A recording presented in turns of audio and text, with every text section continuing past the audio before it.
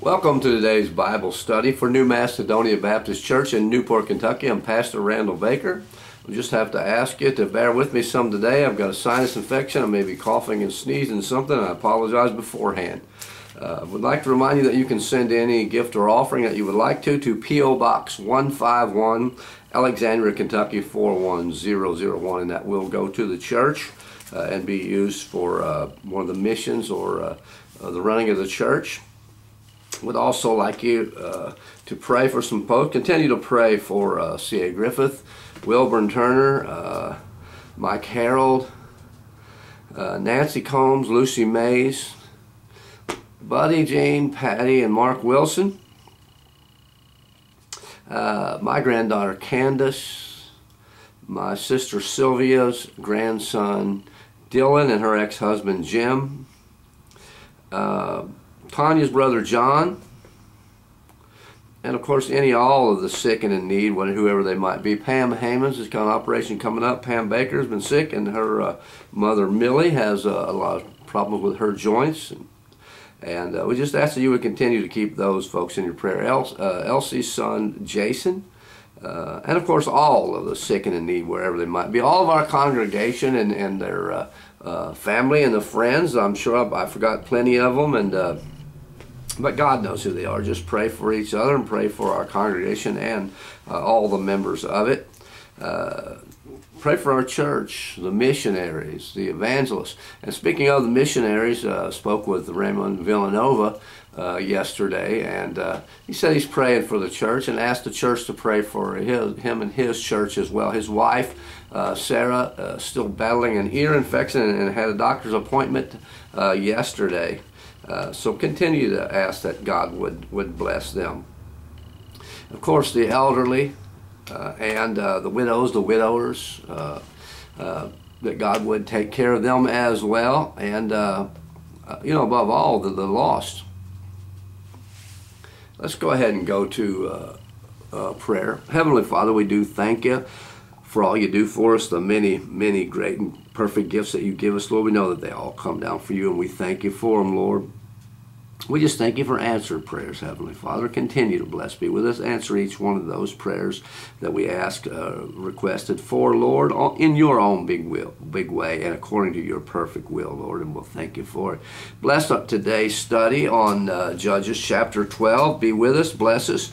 As we begin with it, Lord, give us some knowledge of it, if be you will, and bless the reading of it as you said you will, Lord. And we believe you when you say you'll do stuff. And we thank you for being a God that is honest, a God that is truth. We thank you for that, Lord. Ask you to continue to bless, forgive us of anything that puts us between us and our prayers, Lord, that might hinder them. And we'll thank you for that, Lord. We know that you said that if we confess our sins, that you are faithful and just to forgive us our sins and to cleanse us from all unrighteousness, Lord. And we thank you for your forgiveness. We thank you for your mercy, Lord. We thank you for the understanding that you do give us, and you continue to bless, be with us, guide, direct us, and give us that desire to read and to study your word, Lord. And again, we thank you for all things and ask all this in Jesus Christ's name, and amen. As I said, we were on Judges chapter 12. We'll begin in verse 1.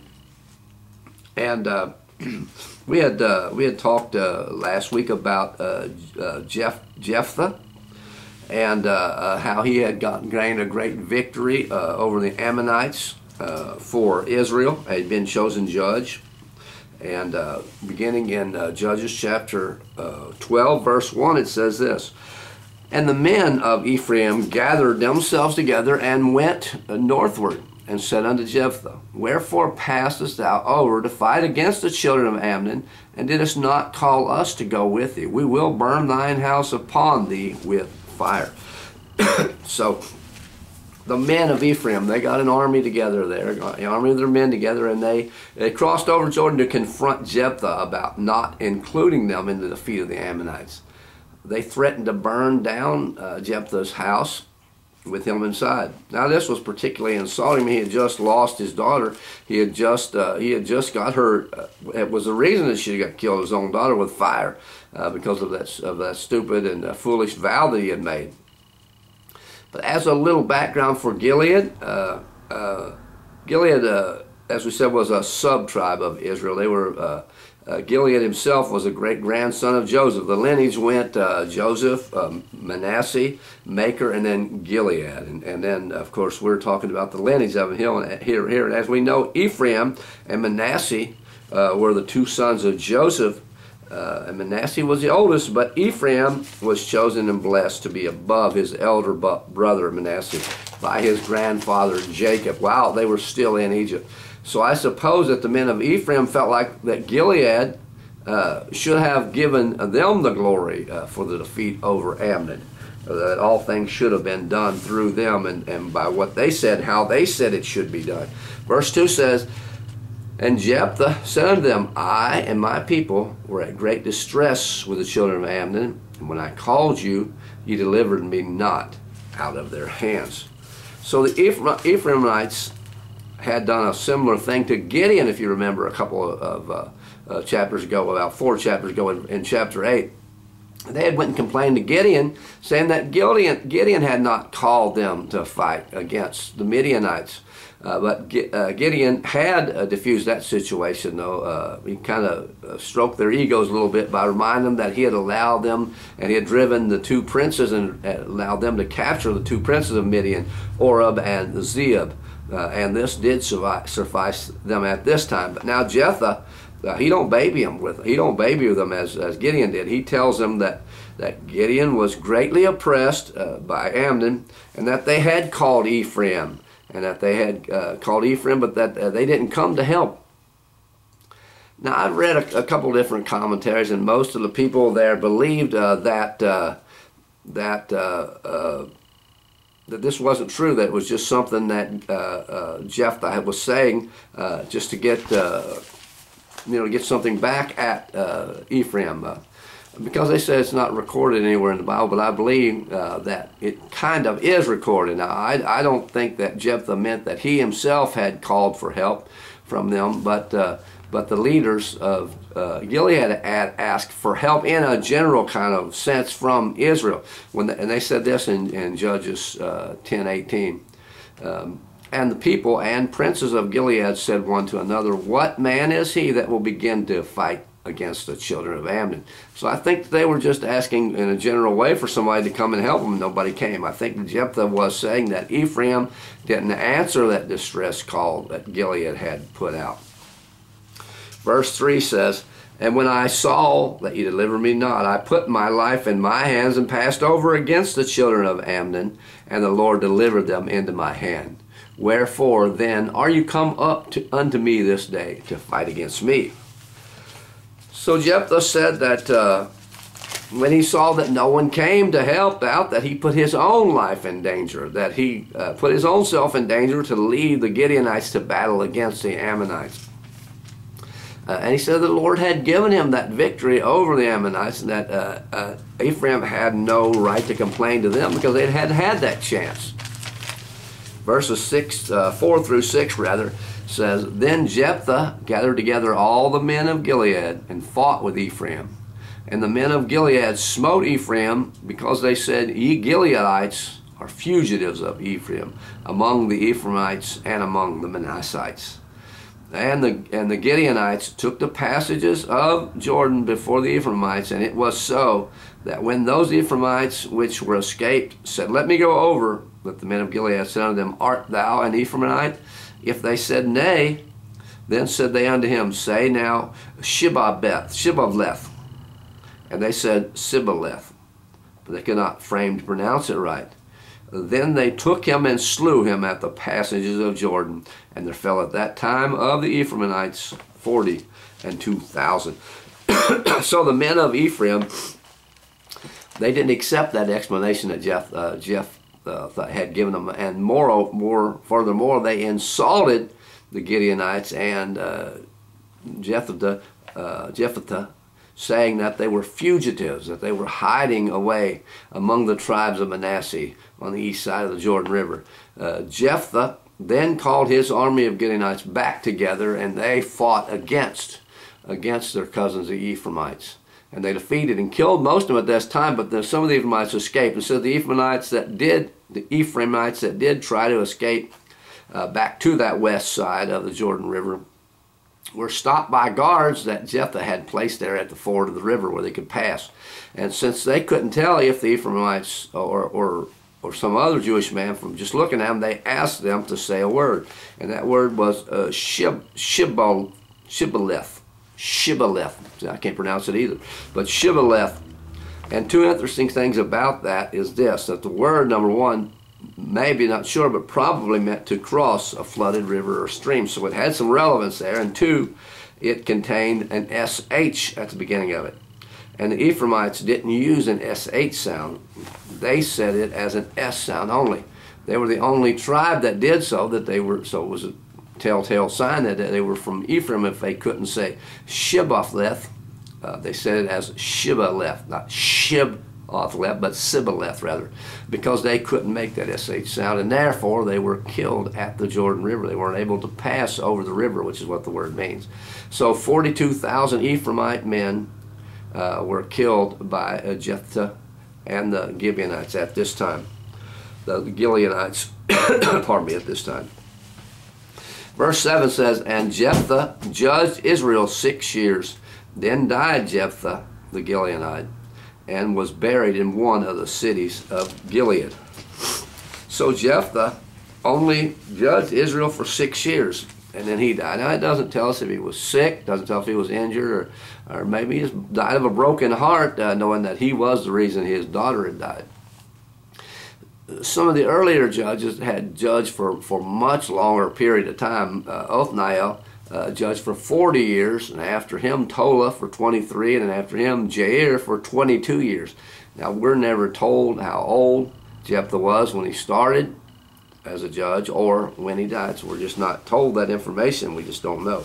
Verses 8 through 10 says, and after him Ibzan of Bethlehem judged Israel, and he had 30 sons and 30 daughters whom he had sent abroad, and took in 30 daughters from abroad for his sons, and he judged Israel 7 years. Then died Ibzan, and was buried at Bethlehem. After him Elon, a Zebulite, judged Israel, and he judged Israel 10 years. And Elon, the Zebulunite, died, and was buried at Ajalon in the country of Zebulun. And after him Abdon, the son of Hillel, a Pirathonite, judged Israel. And he had 40 sons and 30 nephews, and that rode on 70 ass colts, and he judged Israel 8 years. Well, I went a lot farther than I said I was going to go, but we'll go ahead and read the rest of it. And Abdon, the son of Hillel, the Pirathonite, died and was buried in Pirathon in the land of Ephraim, in the mount of the Amalekites. Now I said I was only going to read 7, 8, and 9, and 10, but I went ahead and read the rest of it, but we'll go ahead and go over all of it now. But after Jephthah died, a man named Ibzan of Bethlehem judged Israel. He had 60 children, 30 sons, and 30 daughters, and he sent them abroad. He sent his daughters abroad, and I don't think that he sent them out of Israel to find a husband, but the word abroad that they used there just meant severed or away from them. It probably meant that he sent them to different Jewish tribes to find suitable husbands. Now he did a similar thing with his sons, except that he chose the women from abroad and brought them back to his sons. Now I don't think there was anything against women there, but probably he didn't choose husbands for his daughters because the father was the one to choose the wife for his son. So he had to wait until a man, pardon me, a man's father had chosen one of his daughters for his, their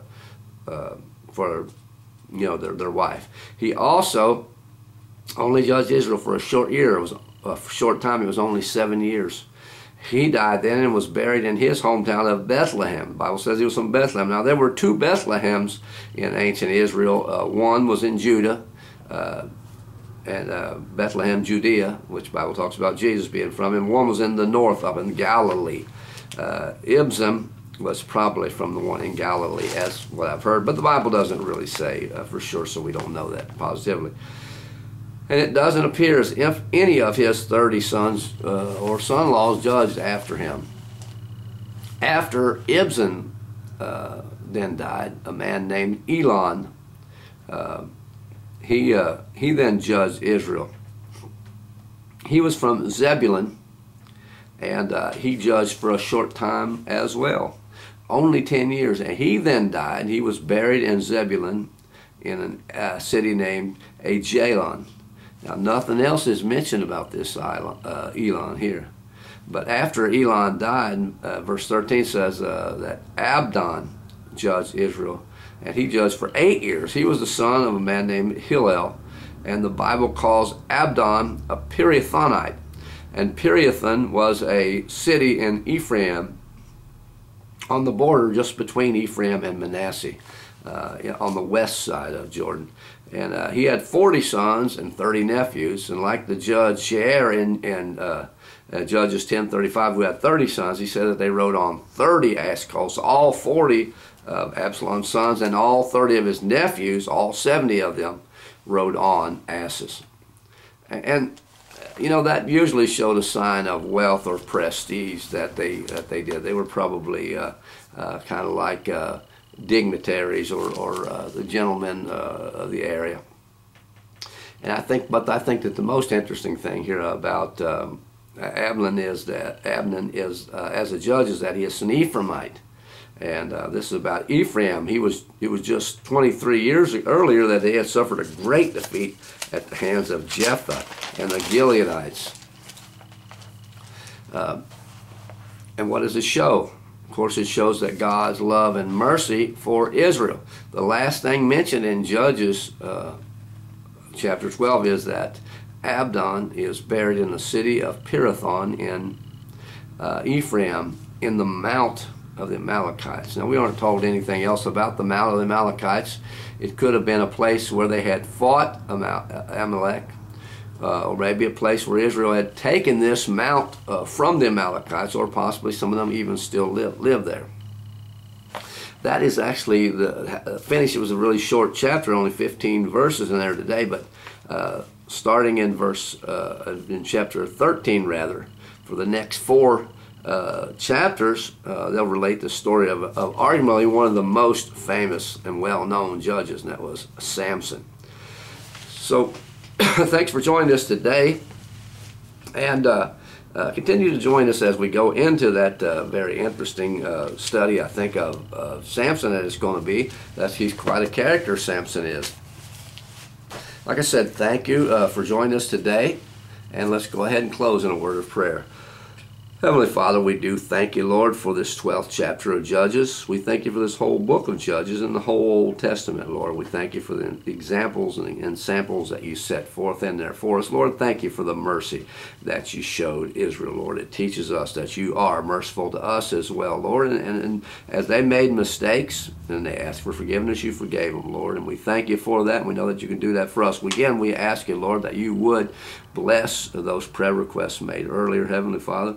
Continue to give us that desire to read and to study your word, and give us some understanding of it if it be your will, Lord. And we'll thank you for it. We'll thank you for all the great and perfect gifts that you give us, the many wonderful things you do for us, Lord. And we'll give you all the glory, all the praise, and all the honor. In Jesus Christ's name we do pray, and amen.